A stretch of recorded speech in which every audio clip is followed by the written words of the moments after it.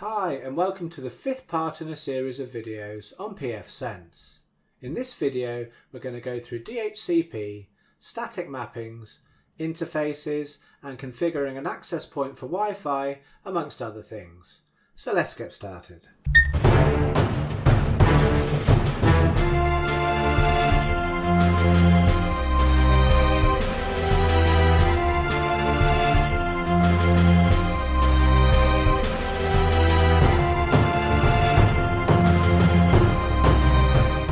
So at the end of the last video we finished off with looking at backup and restore. So what we're going to look at next is the DHCP server. So for that we need to click onto services and you'll find it here. And the first thing you'll see is whether to have the DHCP server enabled or disabled. And obviously we're going to want to have that enabled. Okay, so if we scroll down the page a little bit, we can see here the subnet. This is the subnet which the IP address range is in. And for me it's 10.10.20.0, and the available range of IP addresses which can be given out by this DHCP server range from 1 up to 254. Now you may be tempted just to think, well, I'm going to use all of the IP addresses that I can. But the problem with doing this is if you want to have the DHCP server give out specific IP addresses to various computers on your network, then you're going to have to use DHCP static mappings, and we can only assign static mappings for IP addresses which are not in any DHCP pool. So with that in mind, I'm going to change my DHCP range to 10.10.20.100 to 10.10.20.180, and I'm going to click save. Okay, so now we've set up our DHCP pool, let's do some IP address reservations for certain clients on our network. Now to do that, we'd scroll to the bottom of the page and you can see here the DHCP static mappings for this interface, and we can click onto the button here called add. Now we need to put the MAC address at the top here, and we can just click copy my MAC, and that will put in the MAC address of the computer that you're accessing this web UI with. But to easily be able to put in other MAC addresses from existing clients on your network, if you click onto status and then go to DHCP leases, we can see here the various clients that are on this subnet. So this one here, the Xbox One, let's set a static mapping for that. So we're going to click onto the first plus symbol here, and that's put the MAC address into the box for us. Now we want to leave the client identifier empty, and then put in the IP address which we want to be assigned to the device. And the hostname's already been filled out for us. If it doesn't already have one, then you can put one in here, and you can fill in a description and then scroll down to the bottom of the page and click save, and then apply the changes. Now if we go back and look at our DHCP leases, we can see here's the static mapping that we just put in. However, we can also see that the Xbox One has still got its IP address assigned from when it got its lease earlier on, from when it was first started up. And that's because we need to reboot the Xbox One and then it will be given a new DHCP lease. So I'll go ahead and reboot the Xbox, then refresh this page and look at the DHCP leases. Okay, so now with the Xbox One restarted, it's only listed once in the DHCP leases, and it's got the static IP address of 10.10.20.50. And so now this IP address is reserved only for the use of the Xbox One, and it can't be given out to any other clients even if the console's not turned on, so therefore ensuring that this device will always have the same IP address. Okay, so that's how we give the same IP address to a device each time, but we can also use static mappings to give an IP address to a device within a certain range. Let's take this device here called Bumblebee. Let's click on add static mapping, and here the MAC address has been put in. I'm going to copy this because we're going to need this in a moment. Now this time I'm going to leave this IP field blank, and you can see here it says if no IP4 address is given, then one will be dynamically allocated from the pool. So let's click on to save and then apply changes. Now let's scroll down and we're going to add an additional pool of IP addresses. And so I'm going to give this pool a description and just call it second pool. Now we just have to give it a different range from the first pool.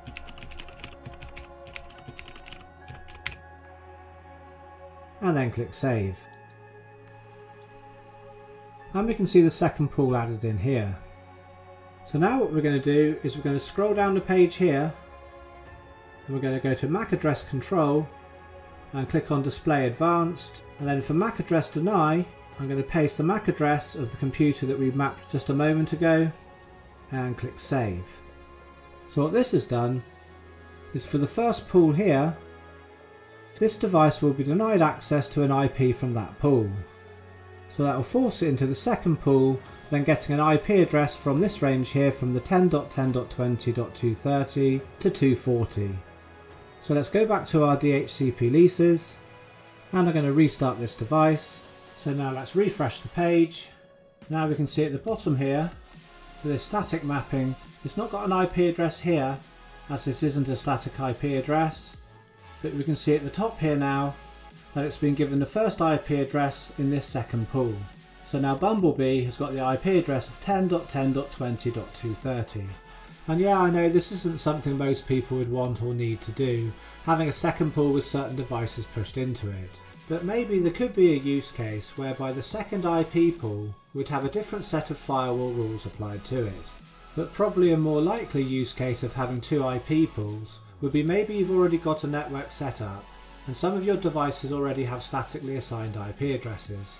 For example, in the range from x.x.x.30 to x.x.x.50.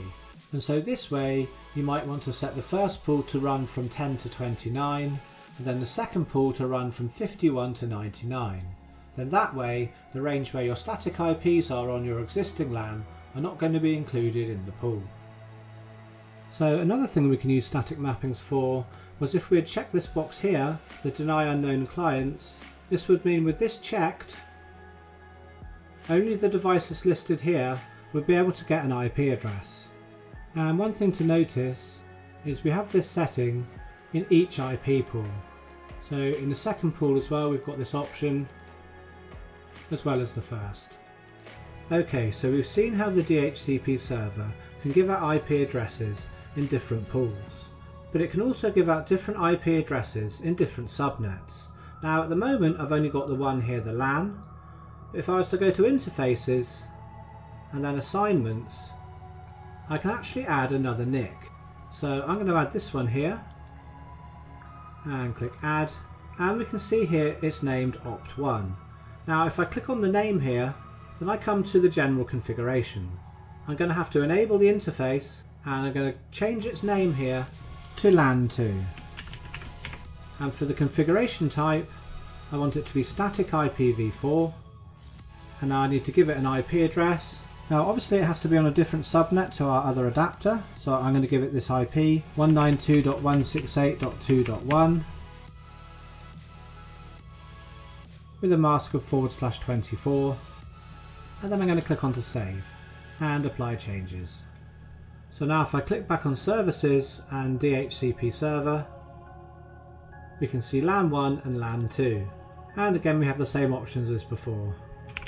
So I'll assign the DHCP pool to this adapter, then save the configuration. But before we can use this second adapter, we're going to have to create some firewall rules for it. So let's click onto firewall and then go to rules, and you can see here we've got 4 different tabs: floating, WAN, LAN and LAN 2. Now we're going to go into firewall rules in a future video, but just for now we're going to create a firewall rule for LAN 2. So if we click onto LAN 2, we can see there are no firewall rules for this interface. So let's click onto LAN 1 here, and we've got this rule here, the default rule LAN to any, and this will allow traffic to flow on the interface. So what we're going to do, if we go to this icon here and click onto copy, we can duplicate the same firewall rule but then assign it to the other interface. And the action is pass, which will allow traffic through, and the interface it's set for LAN, so we're just going to set it for LAN 2, and we're also going to change the source here from LAN net to LAN 2 net. And then description of the rule, I'm going to change this to default allow LAN 2 to any rule, and then click save.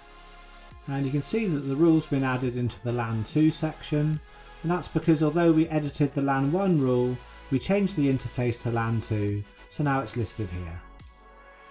So now that we've created the allow LAN to any rule for this interface, anything we connect to it will be able to get online. So that could be wired clients or wireless. So for this interface, let's try connecting a wireless access point to it. Now many of us may have an old ISP router lying around that we don't use anymore. So if we don't have a dedicated access point, then we can repurpose an ISP router instead and use that. So whether we use a dedicated access point or we repurpose something else, there's one setting on that we have to make sure is not enabled, and that's DHCP. Because our pfSense box is our DHCP server, so we have to make sure that the access point isn't also trying to do the same job. So in this example, I'm going to repurpose an old ISP router and use that as an access point. So I'm going to configure it first before connecting it to pfSense.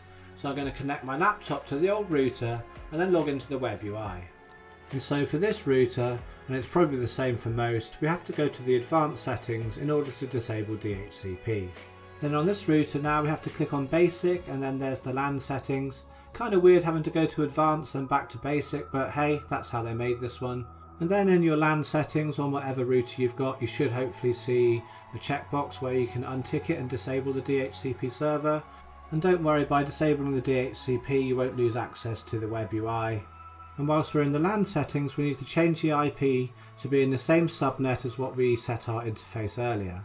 So I'm going to change mine here to 192.168.2.254, which is outside of the IP pool, so that should be fine.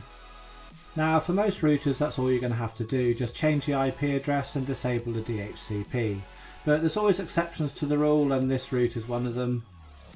So now I'm going to reboot this and connect it to the pfSense box. And I'm going to try to connect onto its Wi-Fi, and what should happen is it should be given the DHCP lease by the pfSense box.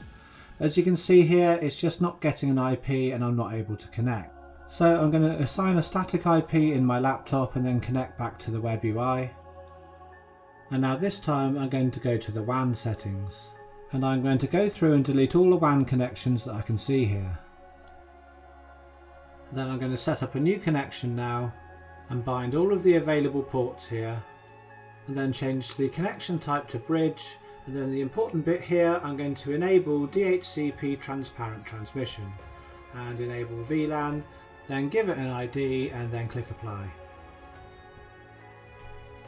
So now I'm going to remove the static IP address from the network adapter on the laptop, and now hopefully I'll be able to get an IP address now from the pfSense box. And now we can see we've been given an IP address from pfSense, which means we should now be able to get internet. Okay, cool, so that's working. Now it doesn't matter which interface that we add an access point to, and we can add access points to multiple interfaces. Maybe one access point for the main LAN giving a private network, and then another on a separate interface for guest Wi-Fi or maybe Internet of Things. And we can do the same with only one interface and one access point if we have an access point that supports multiple SSIDs and also a VLAN capable switch.